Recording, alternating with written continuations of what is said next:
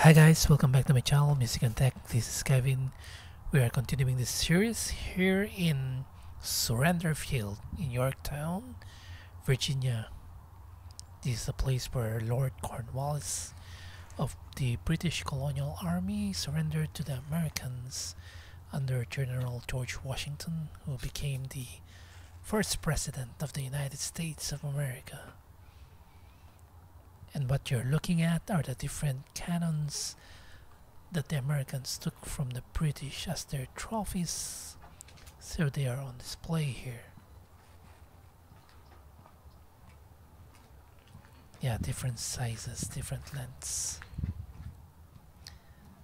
So the munitions that they are using to shoot at the enemy are just iron balls. I know that there are some variants which I'm not really that particular, but most of the time they are iron balls that are meant to smash anything on its path. If you've seen the movie The Patriot, there's a good demonstration there that I've shown wherein the cannon was shot towards the ground so that the iron ball will roll and hit anyone on its path, because the soldiers during the time how the battle is fought, they are lined up in columns. So when the iron balls are rolling, it will smash any soldiers that are standing on its path, crushing their legs.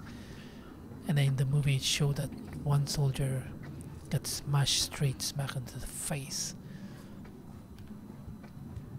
So it's really scary. Oh, there's a squirrel there. So something remarkable about this place is that they have preserved this location. You cannot see any development all around here. No building of houses or anything that sort.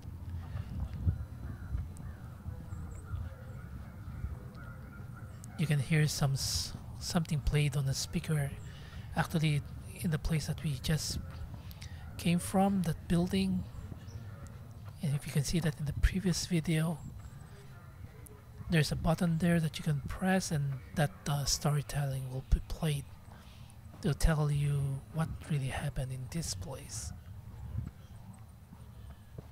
So those fence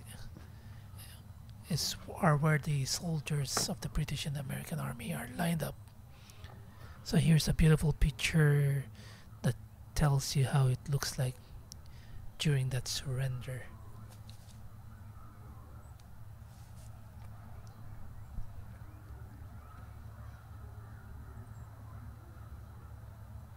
Yeah, likely this place has been preserved as a historical site, and it's preserved to maintain how it looks during that time. So it's like hundreds of years it has been preserved like this, because the British surrendered on 1871, I think. No, not 1870. I think it's way earlier than that, because the Battle of Bunker Hill is in 1776. I'll pause my video here. If you like this video, please click like, and then if you want to see my other videos, please do subscribe. Thank you so much for watching. Have a good day and goodbye.